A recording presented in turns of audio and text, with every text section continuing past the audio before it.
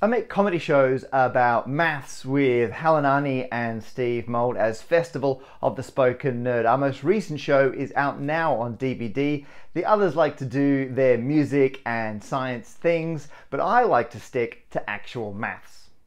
To celebrate the release of the DVD, I'm sharing a section of the show here on YouTube where I help edit live footage using projections outside of a sphere.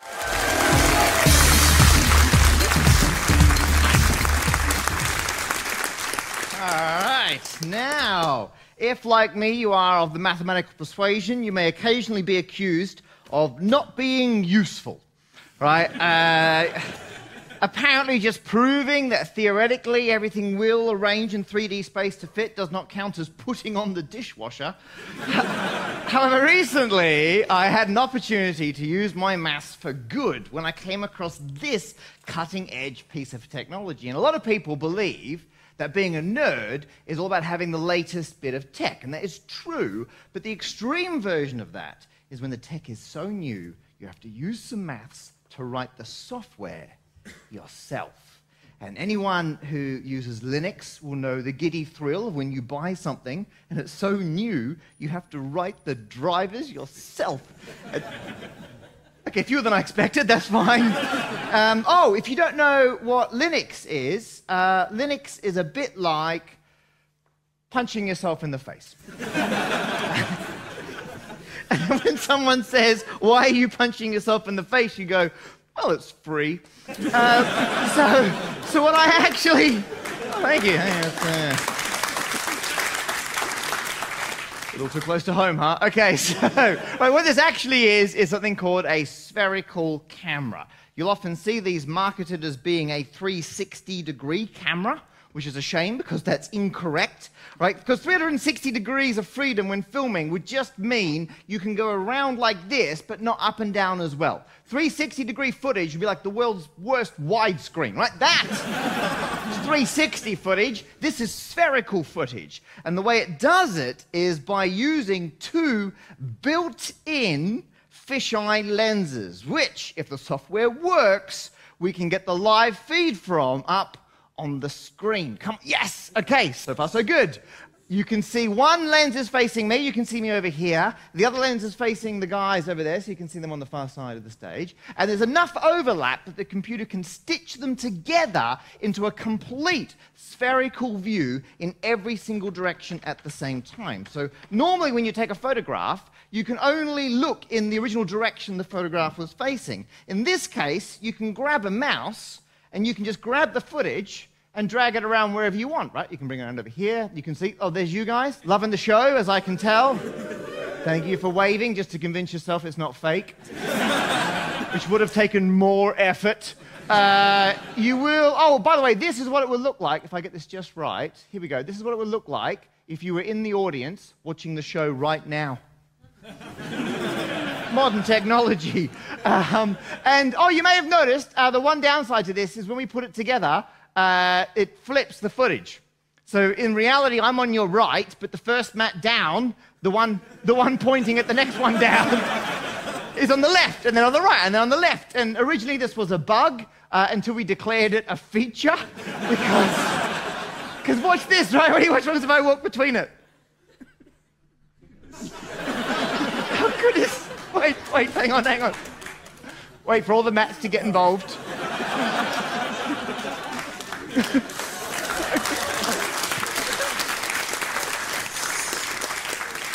More dancing than I was expecting to do. Okay, so we got this all up and running, and I keep saying we because I went to a mathematical friend of mine, a guy called Henry Segerman, and who's an expert in spherical geometry. And I was like, come on, there must be some amazing maths we can do using the sphere of footage which comes off one of these cameras. And he's like, well, you can, except you don't get it as a sphere.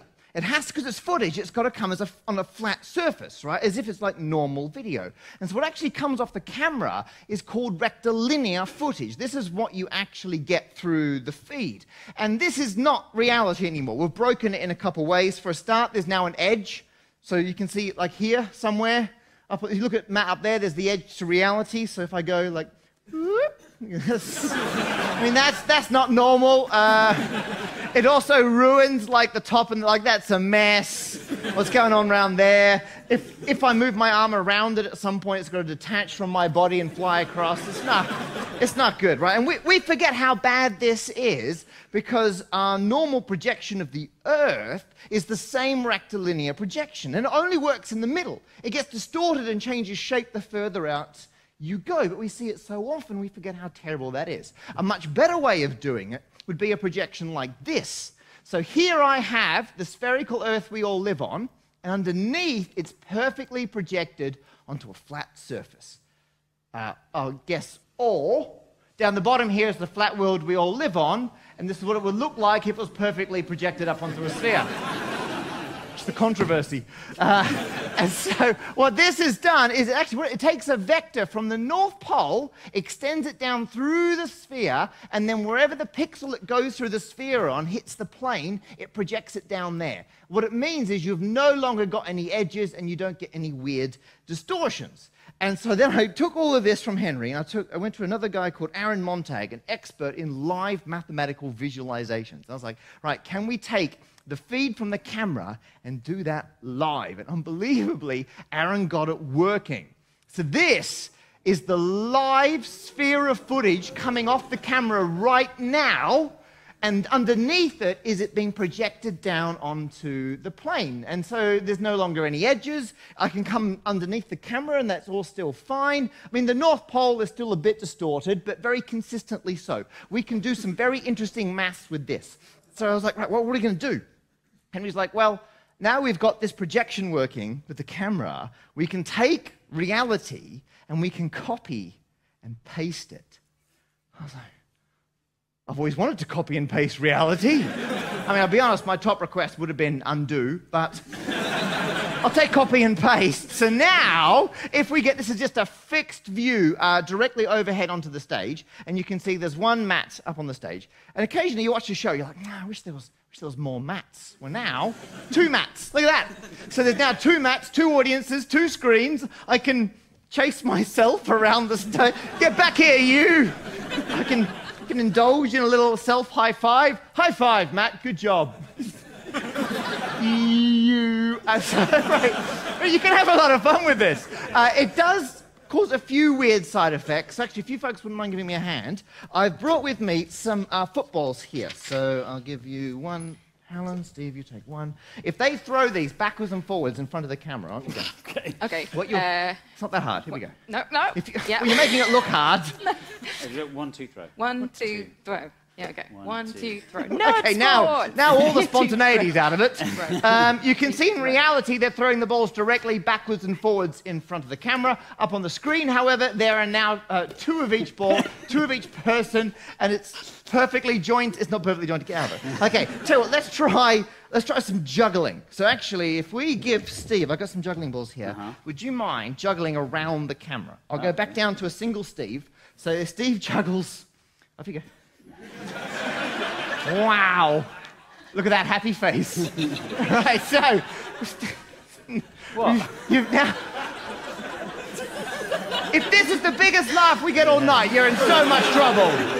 This Steve is juggling by himself. If we now go up to 2 Steves, you can see the juggling tricks are now between the Steves. So each trick is 1 left hand and 1 right hand. No, put your mouth on the nose! Don't take your... You're nowhere safe. Don't lick it! Oh, get you off. No. You've lost juggling. Just don't. I don't know what to wipe it with. That's... Is it my go? Yes. Well, I mean, it's your camera as well if you want it now. Okay, Tara, let's go down to a single Helen. Okay, that's right. Oh, my goodness. Okay, Tara, if we can get to 6 Helens, you burst into applause, we all move on together. Okay, here we go. So, 1 Helen. So far, so good. 2 Helens. Wow, look at that concentration. Drop it. 3 Helens. 4 Helens. Okay, this is quite stressful now. This is really, actually really stressful. Get them, try again. It's your time you're wasting, Helen. We're going back down to 3 as a penalty. Okay, here we go. 3 Helens. We've now got 4 Helens. Correct response. 5 Helens! And 6 Helens!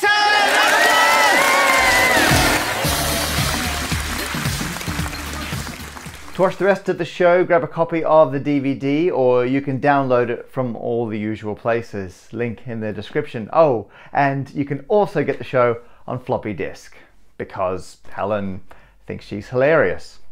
To watch some more of the show for free, head over to Steve's channel, where he's also put a section online. To celebrate the release of the DVD, I'm sharing a section of the show here on YouTube where I help win an argument using temperature outside an aeroplane. So do watch Matt's video, and if you can afford it, we'd love you to buy the show. The download costs just £0.5, or even less if you're a Patreon supporter.